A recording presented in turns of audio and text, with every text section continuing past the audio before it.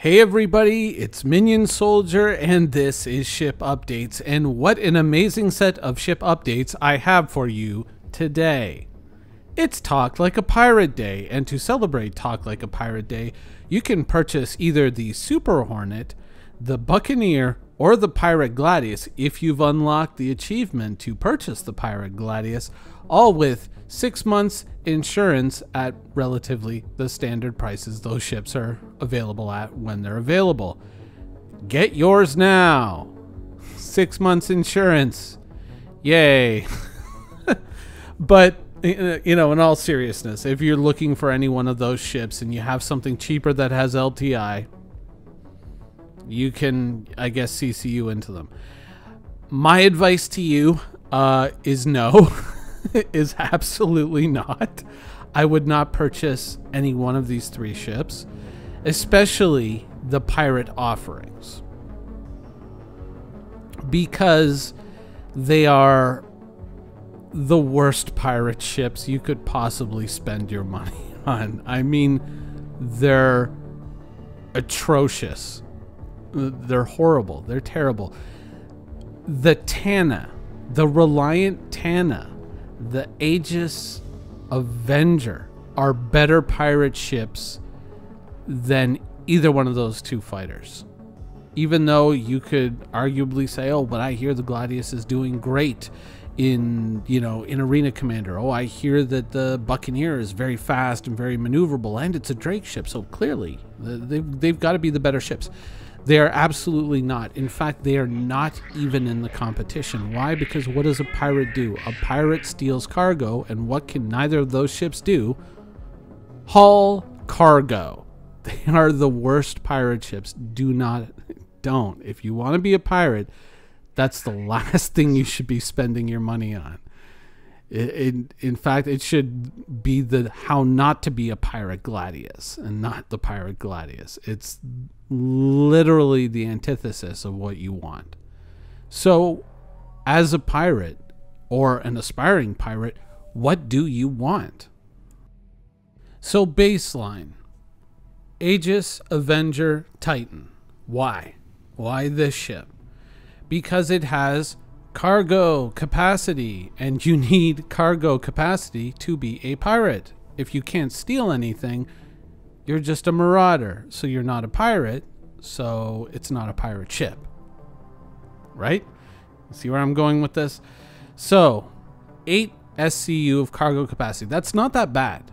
That's not that bad as an entry-level pirate ship, because you might say, well, 8 SCU, there's nothing, Titanium isn't worth that much in 8 SCU, but there are things that are going to be more valuable in the Star Citizen universe that someone might be carrying, and maybe if you can disable a heavier but less combat capable ship, you can steal a certain amount of that cargo or exchange it in order to let that person go.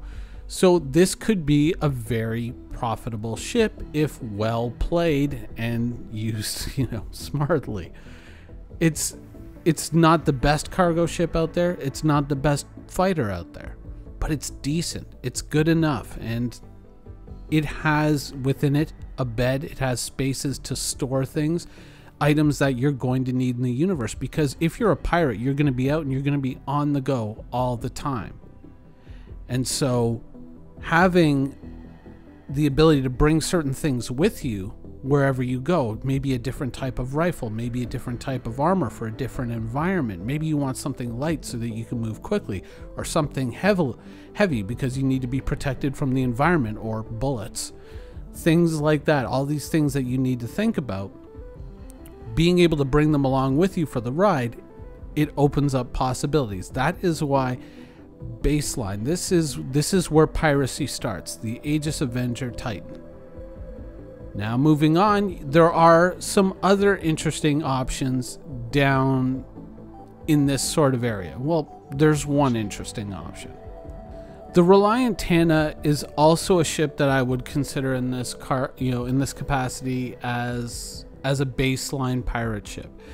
Now, unlike the Avenger, it carries far less cargo. In fact, it only carries 1 SCU. So for those of you who aren't aware, when you go and you look in one of your haulers, or you see someone walking into the cargo bay of their haulers and they've bought cargo from a dealer somewhere in space, that one large container is one SCU. But having that cargo capacity there, you can still pick up a lot of smaller containers, scatter them throughout the ship, and still sell that stuff on. So it's not the worst for piracy. And I mean, it's not the worst combat ship in the world either. It's not the best, but it's certainly not the worst. Now, one of the things that I feel that really kind of puts the Tana in this category is this is the first of the pirate two-man ships. There's one person to operate the ship, one person to operate ship systems. You also have 2 beds, cargo storage capacity, though not a lot, but you also have armor storage capacity, weapon storage capacity, and a heck of a lot of space on the floor to throw other random cargo. So you can do a fair amount with a ship like this when you're starting out in the Star Citizen universe. And I mean, that's the brutal truth, is that even though I'm kind of showing you these 2 ships and you're going, but yeah, but those don't compete with a Buccaneer or with a Gladius in combat or in dogfighting. True. But as pirate ships, they are vastly superior because they allow you to actually be a pirate, whereas the other 2 do not. You see what I'm saying? Now, next, moving up the list, of course, is the Cutlass Black. Now, the Cutlass Black is $100 for the ship. It is the 3rd most popular ship in Star Citizen, as CIG has told us, for a reason. When you look at the Drake Cutlass Black, you might say, oh, it looks junky, or, oh, I heard Drake ships are paper thin, but not exactly. The Drake Cutlass Black can be a bit of a tough customer. Now, you might say automatically, what about the Freelancer? The Freelancer is a stronger ship in combat. In certain respects, yes. In certain respects, no. The Cutlass Black is faster. The Cutlass Black is more maneuverable. And guns-wise, against a baseline Freelancer, the Cutlass Black actually sports some very interesting firepower, because a lot of people forget about the turret, because a lot of people use this as a solo ship. But on that turret, you have 2 size 3 guns. Now, the ship comes with size 2 guns on gimbals that the pilot can control, located around the cockpit, on the wings, and on the shoulders there. But those can be removed, the gimbals can be removed and replaced with 4 more size 3 guns, for a total of 6 size 3 guns. Is it better than most of the dogfighting fighters in the Star Citizen universe? No. But if you can slave that turret, which is a possibility, or you have somebody, whether it's an NPC or a player, operating that turret, for certain ships in the Star Citizen universe, that could be a very frightening amount of firepower. Especially on something that's this fast and this nimble, comparatively speaking. So it opens up a lot of doors for you, and its cargo capacity is 46 SCU, so it carries an absolute crap ton of cargo. So maybe you don't want to pirate today, maybe you just want to smuggle.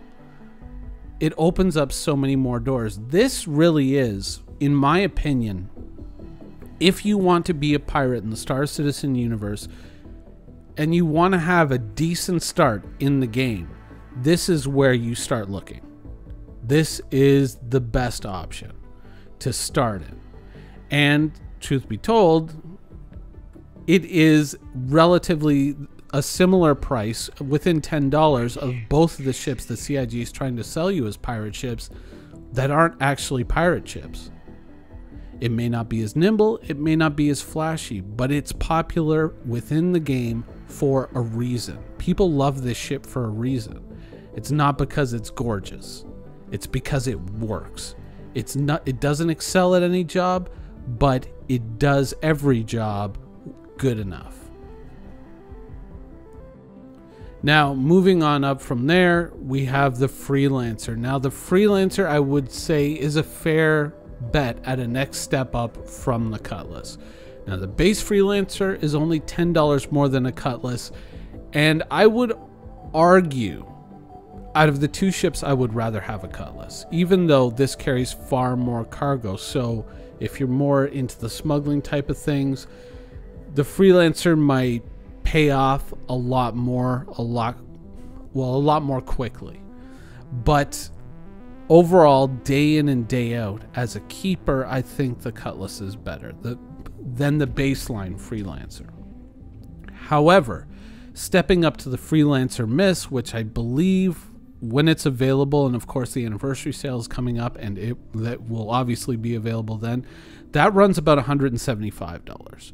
And while that has 4 less SCU than the Cutlass at I think 36, if I remember correctly, it boasts a dizzying array of missiles. Now, that ammunition, of course, comes with a cost. You have to replenish missiles. But it is potentially a much more frightening opponent than a Cutlass. So while the baseline Freelancer, I would argue, personally, I don't think is that much of a step up, the Freelancer Miss is definitely a step up from the Cutlass. Even though it has less cargo capacity, it definitely has the firepower to stop someone in their tracks. Or it just may be the fact that it's so ugly. Now, the beauty of the ships that I have shown you so far is that they are all currently available in Star Citizen right now. You buy it, you can fly it the same day, as long as you have the game downloaded. But going into the future, there is a good ship looming on the horizon that is just waiting for CIG to wake up to the fact that it should already be in production now. Of course, we're talking about the Drake Corsair. Now, arguably, the Drake Corsair fills the slot that the Caterpillar was originally supposed to take as the raid commander, as the pirate raid commander. This features more cargo capacity than any of the Freelancers, or I believe most of the Freelancers, except maybe the Freelancer Max. But then again, I think it's very, very close. But it sports a dizzying amount of firepower.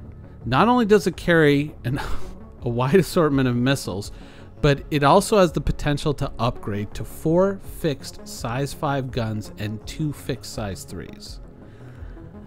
Or 2 fixed size 4s. Correction. That is a dizzying amount of firepower. Now, some people don't like it. They say, oh, I don't like the fact that some of the missiles are attached to the wings, or one of the guns is attached to the wings, and I don't like that. You know, if that wing gets blown off, then you lose it. True. But I think that as we've been moving up through these ships, we've kind of gone from the one-man operation to ships that operate better as a group. And I think that as you kind of move up through these ships, your tactics and yourself as a player are going to evolve, along with potentially the players that play with you. Now, the Corsair is listed as 1 to 4 crew. And truth be told, I would say that at least 2 or 3 crew members would be a wise thing to bring along. Though, I mean, an argument could be made that you could do certainly a lot of damage solo, going out, blowing up ships, and then going out and retrieving their cargo and taking it wherever you want. Certainly possible. But this, I would say, is the ceiling of what is possible as a solo player. In fact, I would not even say that it's really possible as a solo player unless you're hiring NPCs to man certain turret stations to kind of cover your 6 and your sides. I think if you're going out that way as a player, then yes, solo quite potentially, but better as a group. And certainly 3 or 4 of these things working together as kind of like a wolf pack, you can see how very devastating that would be.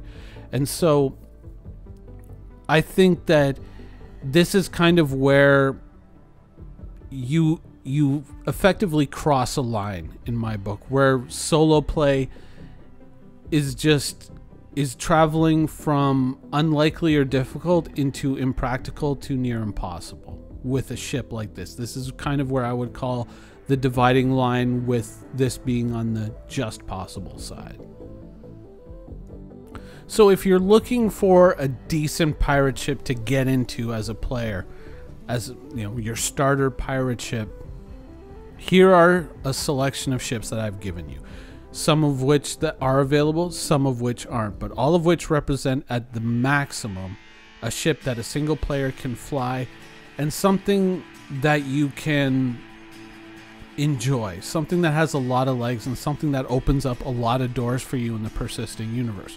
Remember, being a pirate isn't just about wearing pirate colors or having a ship that says pirate down the side. It's about having a ship that you can actually pirate with. Hope you enjoyed the show.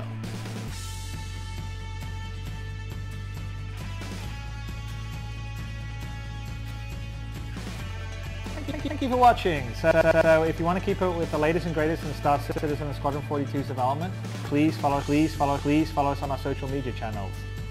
See you soon.